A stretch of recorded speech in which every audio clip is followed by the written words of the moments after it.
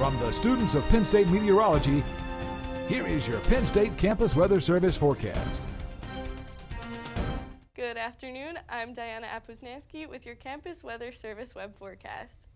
Taking a live look over Beaver Stadium, we see those mostly cloudy skies with the sun starting to peek out.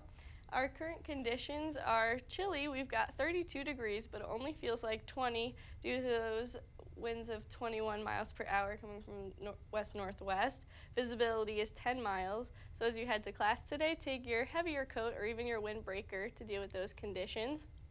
The temperatures across the state vary pretty far. We've got 20s up in the northwest corner, 30s here in Center County, and 40s down in Philadelphia, 46.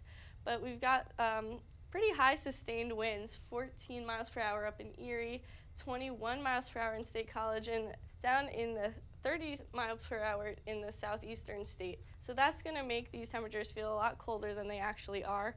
We've got, feels like 16 in Erie, 20 here, and down into the 30s in Philadelphia. So it's impacting the temperatures with the wind.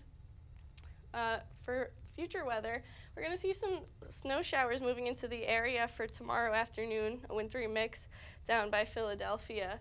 But for the rest of the weekend, it should clear out and we shouldn't see much precipitation. For today, we've got a high of 36, partly cloudy, and we've got those breezy conditions. Winds are west at 23 to 28 miles per hour. So once again, don't forget your windbreaker. For tonight, we're going to see flurries moving into the area. It's going to be less windy, but still cold, temperature 23 degrees. And for tomorrow, we've got those snow showers throughout the afternoon, a high of 33 and winds northwest at 10 to 15 miles per hour. So as we take a look at the rest of the week, those snow showers Friday will be a light dusting, but they still could cause some trouble, so be careful as you make your way home for spring break.